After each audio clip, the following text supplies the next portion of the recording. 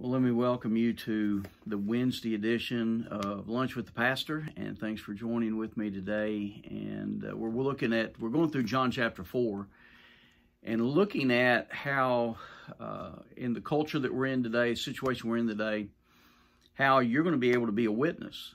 And some of the barriers that we see going on and what we think these will be hindrances can actually be ways to open doors for us to be able to share our faith. John chapter 4 picks up with Jesus leaving Jerusalem, and it says that he needed to go through Samaria. And what that means is, one, there was a divine appointment going to take place. We know that he meets the woman at the well. But it's learning that evangelism and winning our friends and family to Christ requires three things. And we'll see this throughout this text. It's intentional, it's relational, and it's confrontational. And it's intentional, meaning that Jesus had a purpose and a reason for going through Samaria. His mind was thinking, even though there was going to be this divine appointment, if you're not intentional about evangelism, if you're not intentional about an awareness of the lostness of the world, you'll miss it. God will bring somebody right to your front doorstep and you'll miss it. So being intentional, that's what it means when Jesus needed to go through Samaria. There was a reason and a purpose for him to be in Samaria. It's all relational. He builds this relationship with the woman at the well, demonstrates a level of kindness. He overcomes some of the barriers that were between men and women and Jews and Samaritans.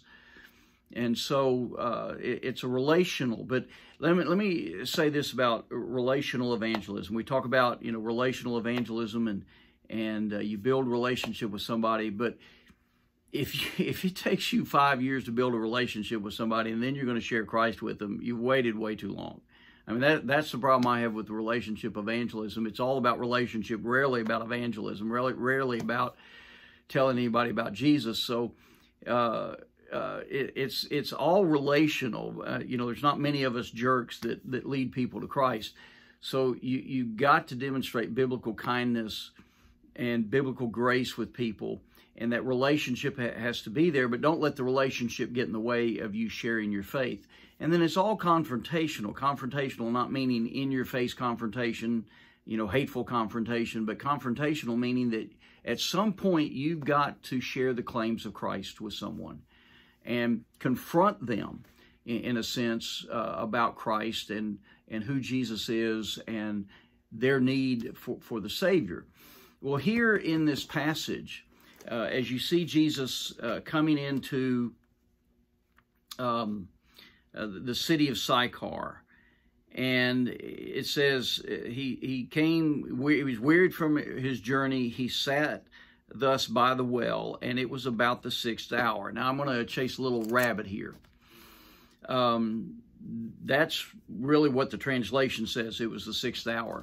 There are some Bibles and some that I like that actually will go ahead and interpret it for you, and will say that it was 12 noon, or they'll tell you it was 6 in the evening. Well, the fact is nobody knows. And while there is a level of interpretation with it, and if I ever preached from the text, I would probably address that. My belief or thought of this, that it's most probably the 6th hour was 6 o'clock in the evening, both by the fact that the travel from Jerusalem and walking that distance, I doubt they would have made it there by 12 noon. And then secondly, what many scholars say is that when John wrote and was using this, he was probably utilizing Roman time rather than Jewish time. But here's the issue. I've heard entire sermons preached on the 6th hour and saying it was 12 noon, meaning that the woman came in the heat of the day because she was embarrassed about her sin, and heat of the day because of the rejection of the people and those kinds of things. And we have to be really, really careful about how we interpret the Bible, and not to take something that is not said, not even implied, and try to develop an entire theology. That's where bad theology comes from. Make sure that you have, direct biblical authority in sharing this information or what you're going to say. Well, when Jesus got there, there were all kinds of barriers that he had to cross. And so understanding that in our culture, you think about, the racial issues, you think about the political issues, the cultural issues, the socioeconomic issues. There's a lot of things going on in our world, and we're thinking, well, how are we going to win people to Christ? Well, what we'll learn as we walk through this passage is that Christ crossed those barriers. There was a racial barrier. The Samaritans were a race of people back in the 700 BC. In that century, the Assyrians came and they conquered the northern kingdom of Israel. And Shalmaneser was the king. And one of the things that he did is that he replaced some of the Jews that he took back to Assyria with Gentiles, with Assyrians.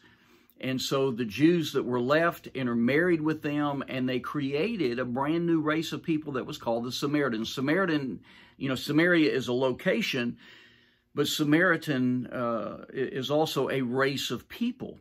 And so they were hated by the Jews, they were hated by the Gentiles. I mean, we talk about the racial strife that we have today between whites and blacks and Hispanics and Asians and all of this racial tension that we have. There was an incredible amount of racial tension back then. There's a lot today.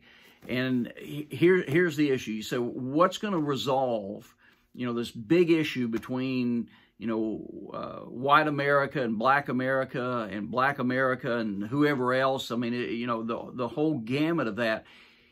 It's going to be the gospel. Now, while we've got to stand for social justice and justice, you find social justice throughout the Bible, and that's a key fact of Scripture. But social justice is not the gospel. Social justice is the result of the gospel. It's a consequence of the gospel. What's going to change someone from being a racist to becoming a non-racist is Jesus. It's not going to be law. It's not going to be demand. It's not going to be social norm. It's not even going to be embarrassment.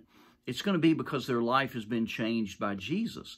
And that's why we've got to be about the business of the gospel, is because we are going to, engage people and meet people whose lives have been ruined by injustice, of people who have been involved in injustice, people that are racist, non-racist, whatever. And the answer for all of that, for all of us, is Jesus. And so be about the business of the gospel today. Be thinking about, who is it that you know? Who is it that you'll encounter today who doesn't know Christ? And how can I build a relationship with them so that through that relationship, I can share with them the greatest news I've ever heard? Well, you have a great day today. Be blessed today. Be a witness today.